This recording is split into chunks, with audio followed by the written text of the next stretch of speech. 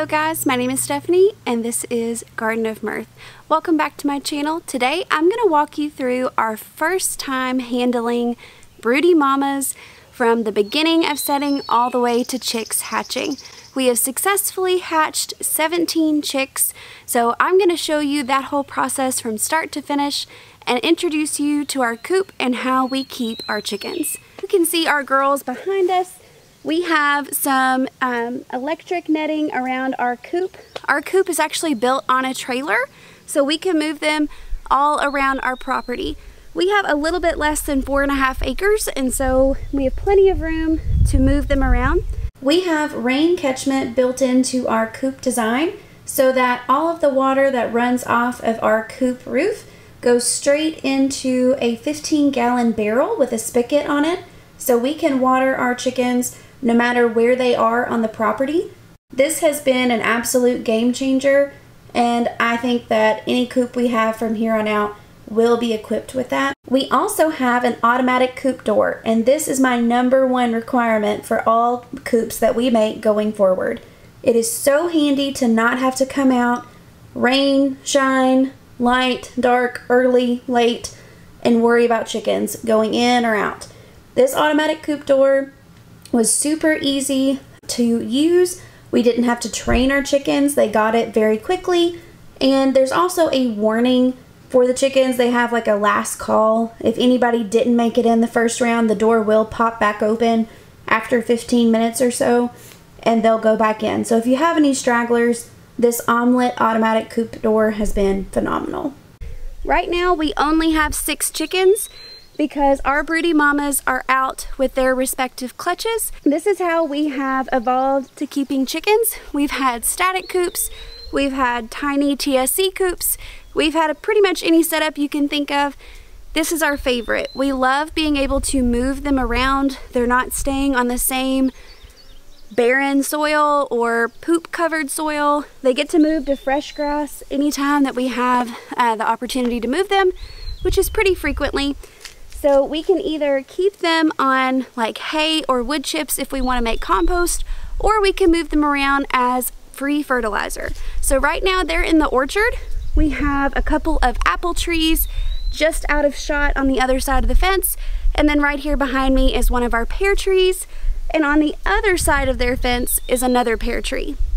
So right now they're working on fertilizing for us, and they're also just enjoying fresh grass and bugs. So let's go ahead and meet our ladies.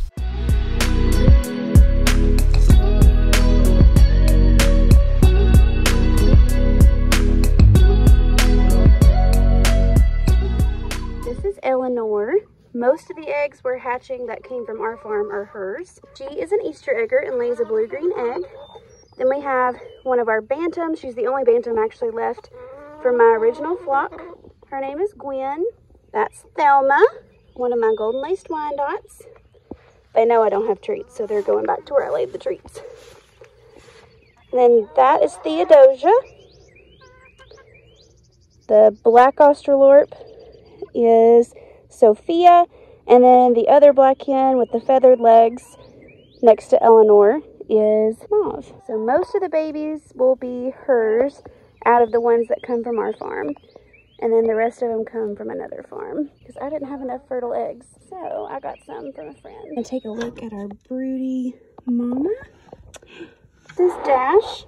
She is a super committed mama. She only has 6 eggs. She started being broody when my husband was still doing chicken chores. And I kind of took back over. This is more of my passion than his. And she had been sitting for 3 days already at that point. We did offer her 2 or 3 more eggs, and so now she has a total of 6. So she's done taking eggs because I don't want them to be hatching 4 or 5 days apart because the odds of them all making it are pretty slim. She's going to want to tend to those babies, so the ones that are still in the nest are going to get neglected. So because of that, I'm just going to let her keep her 6. I have been candling them. This is the first time I've ever candled eggs. So I'm new to this, but I did see what is typical growth in 2 of them. And then 3 of them are so dark and the eggshell is so thick, I'm having a hard time seeing anything. So I'm just going to let those roll. We did have a rooster for our 8 hens, so the odds of them not being fertilized are pretty slim. So we're just going to hope that they are.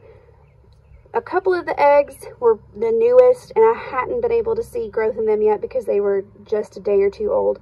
So I'll come back and candle in a few days. Dash is really near and dear to my heart because she is the chicken who has survived everything. She is named Dash because she was in the dashboard of my Jeep on arrival to our farm.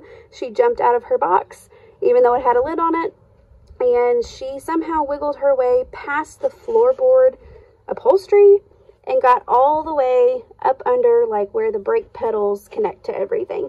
So we have a picture where my husband had to remove all of that upholstery up under the dash to peel that back and to finally get in there. It took forever to get her out, but we got her out. She lived through that. She's lived through a dog attack, and not our dogs, but she's lived through that. She's lived through all kinds of things. So dashboard is special. And now Dash is going to be a mama.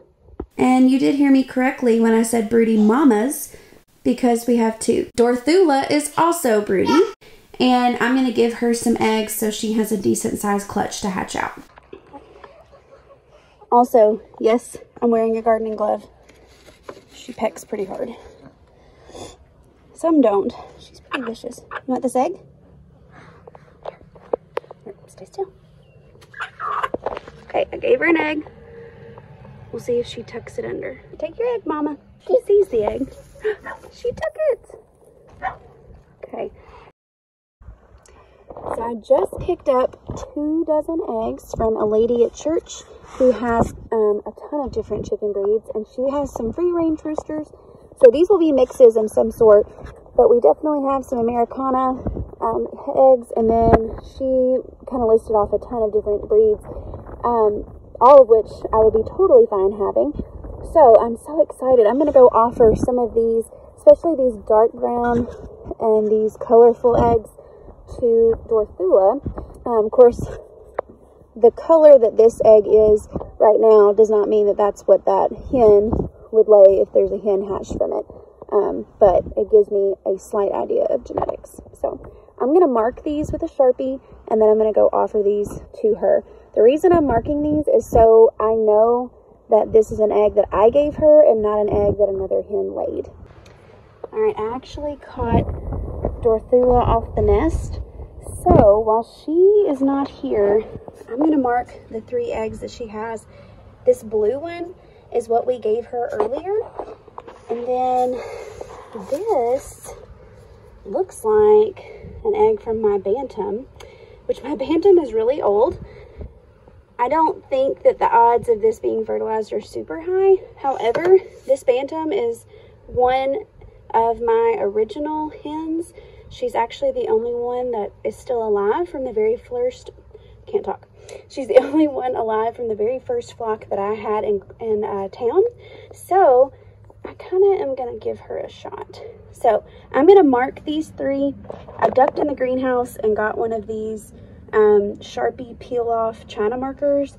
This is what I use to mark plant labels, and I'm going to use this to mark her eggs. So I'm going to mark these real quick, and then we'll add others to it. All right, I've got our 3 eggs marked, and now I'm just going to add this dozen that I've selected.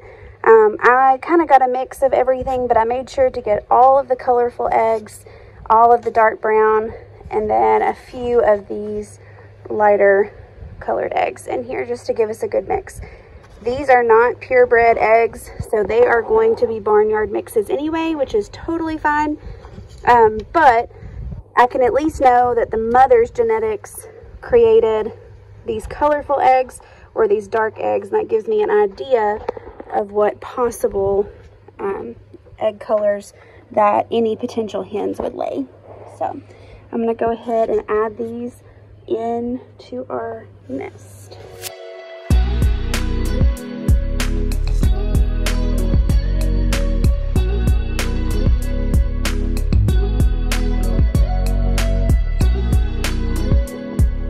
Okay, so I've got all of those eggs in there.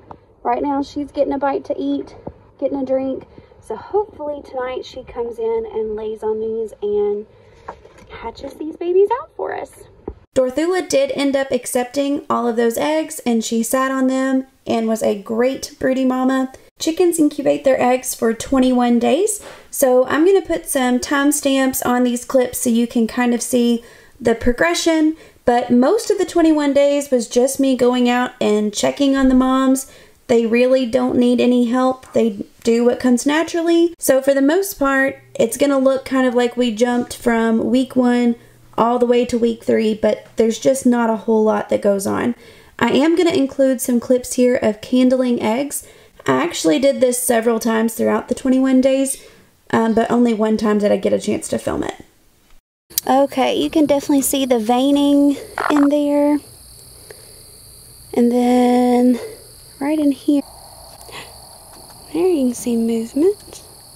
Dash and Dorthula started sitting on eggs about a week apart, so there's a week difference between their due dates, if you will. So Dash will hatch first, and then I'll show some clips of Dorthula hatching out her clutch. Well, today the girls have decided to switch babies. Now this is Dorthula. She's much fiercer. She's not a happy camper. Anytime you mess with her, she's mad. She's a very, very broody mama. But she's sitting on Dash's original eggs. So she's trying to take the shortcut to motherhood. And then over here, we have Dash. Dash is much sweeter, a little bit calmer. Now she would definitely peck you if you went for her eggs, but she's not near as mean. Not the best filming conditions. But I've basically broken down a cardboard box that I'm going to use to make a collar around the milk crate nesting box, because I'm paranoid that a chick is going to fall out into our main coop and it's not going to be really easy to get a hold of it that way. So just as a preventative measure, I'm going to put this around the outside of the milk crate. Dash should not be getting up anymore. She should kind of be in lockdown period from my understanding, but she can still get in and out if she needs to or wants to. But this would hopefully keep those chicks in, and I'll be doing regular chick checks throughout the day. But we're supposed to get pretty bad storms, so I'm hoping that this will save any chicks that might be tempted to jump out, especially given Dash's history. Okay, I've got this in here, and I tried to disturb her as little as possible, but I put cardboard underneath these to block off the openings underneath. And then there's that collar that goes all the way around, and then I left the flaps on the bottom so it seals off the bottom too. I know I'm paranoid about this, but like I said, when you've had Dash here, who ended up literally under the dashboard of my car, makes you second guess a few things. And just in case they hatch during the major storm, this will buy me some time, hopefully. So I'm going to kind of leave these pressed up against each other. And then I went ahead and extended it just a little bit. I don't know if you can see back in there. Just a little bit back in there as well until the next milk crate starts. So hopefully, this keeps everybody safe if they were to hatch when I'm not out here. So I'm going to leave her alone. I know she's tired of being messed with, but hopefully this provides a solution. But as you can see, they can't, or it doesn't block Dash getting out or other hens coming in to lay in the empty nest box. So there we go. All right, we're going to shut them in for the night. Night, Dash. All right, my cardboard collar survived the night. So I was going to show you what it looks like in daylight. So I folded the ends of the cardboard in so it blocks off this opening here. You can see that, but makes a solid wall around them, but they can still fly in if they need to lay an egg in these other open nest boxes. So here's Dash this morning. She should be having chicks today or tomorrow. Can I look under you?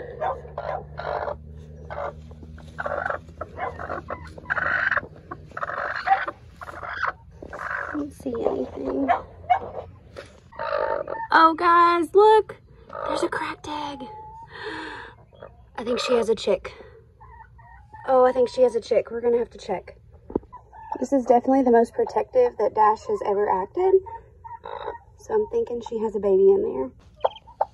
Guys, we have a sweet baby chick. I know this is not good camera angles, but we have a sweet baby.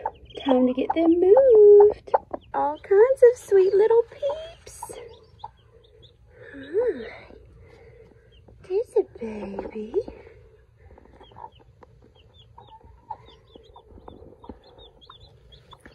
I see another egg that's popped. Okay, there's a white eggshell right by that chick's mouth. So there's another baby because he came from a blue egg. There's baby number 2. There's baby number 1.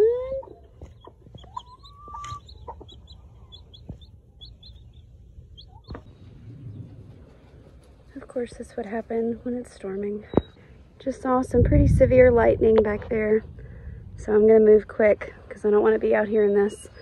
I'm not gonna move them right now because she has eggs that are not hatched that I saw, but I am gonna do a quick check before I go in. Hopefully I can move her if she's hatched here in an hour or so. All right, this is day 3 of hatching. You can tell she's still definitely broody and not happy. We've been removing chicks as they hatch to go take them to the brooder, getting them food and water. So she's encouraged to finish hatching the eggs she still has. They were set about 3 days apart, kind of unintentionally. So we're just letting her finish out hatching, and then we're gonna give her all of her chicks back.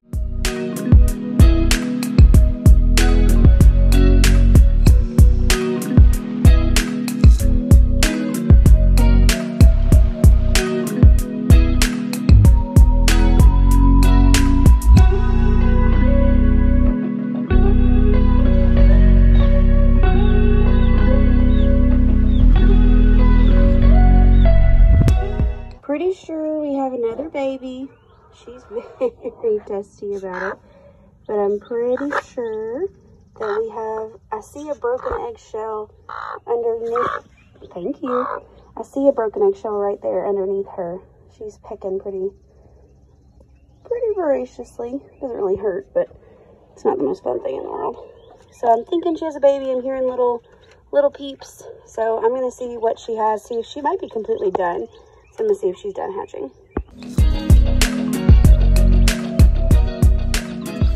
But you can see all 6 babies are doing great. Mama's doing great.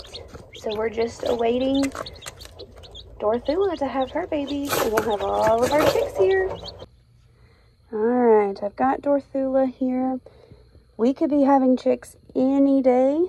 So I'm gonna do a quick candle, and then I'm gonna give her her eggs back. She has 13. She pushed one. Oh, that's terrible filming. Here we go. She pushed one out of the nest. She just instinctively knew that it was not developing. And then one was cracked before it ever developed. So she ended up with 13 out of the 15. I've seen a lot of development in all of them that were not too thick to see through. So if they were eggs that I could see anything, I could see definite growth. So I have a pretty good feeling about these eggs. I think we'll be seeing some baby chicks here in just a couple days. Feel like she might at least have some eggs that are pipping. I'm hearing some faint taps. So I'm gonna check underneath her real quick.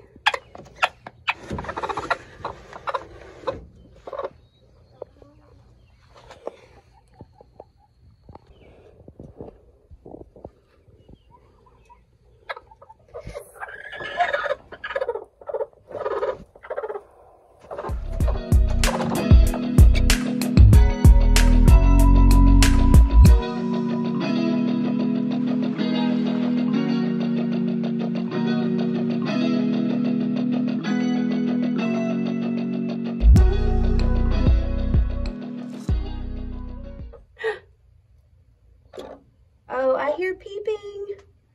Okay, somebody's getting close because I hear some little peeps.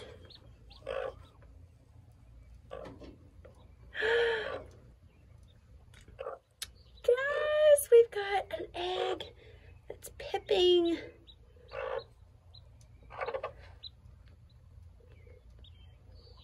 You can hear that sweet baby peeping in there. All right. Well, that's super exciting. I'm gonna face him with the pip side up. See if we've got anybody else.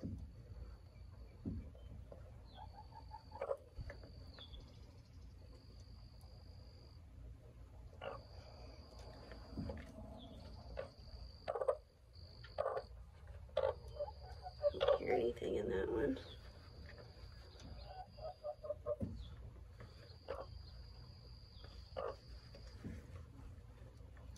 Okay, I think that one's it for right now, but the process is beginning. All right, I'm gonna let her go back in. Also, make sure we don't have any extras. 3, 6, 9, 12, 13. Okay, she's got all of her babies. I'm gonna put her back in here so carefully because I don't want her to crack eggs, and I'm not gonna move her.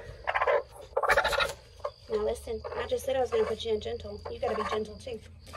Here.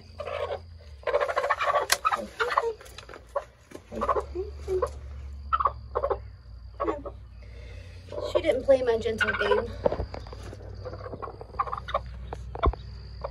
She wasn't as interested, but she didn't damage anybody. She's okay.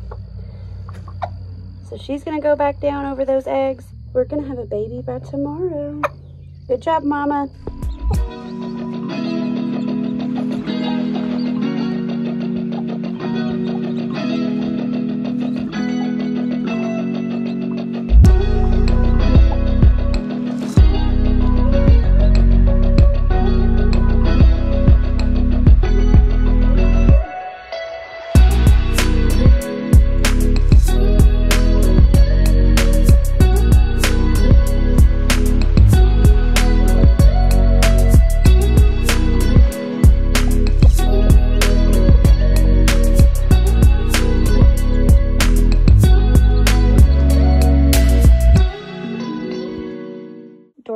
Ended up hatching out 11 beautiful chicks. All the chicks and Mama are doing great. We had 2 eggs that weren't viable, but we had 11 perfect chicks hatch, so I'm very happy with that.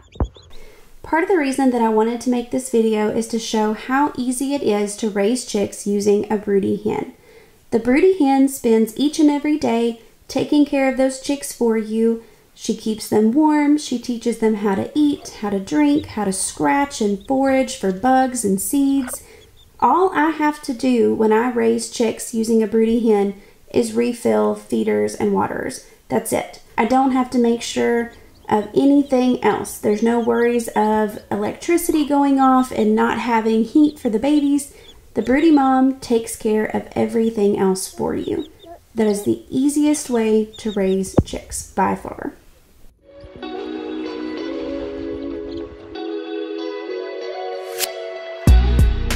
I hope you enjoyed hearing about our experience hatching chicks this year for the very first time, and I hope that you will join us for many more chicken videos in the future.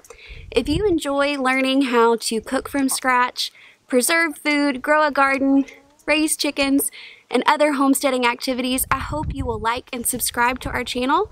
Leave me a comment below and let me know if you've ever raised chicks using a broody mom from start to finish, and how you enjoyed it. Until next time, you can catch us on Facebook and Instagram and our blog, gardenofmirth.com. Bye, friends. Ah! That's real life.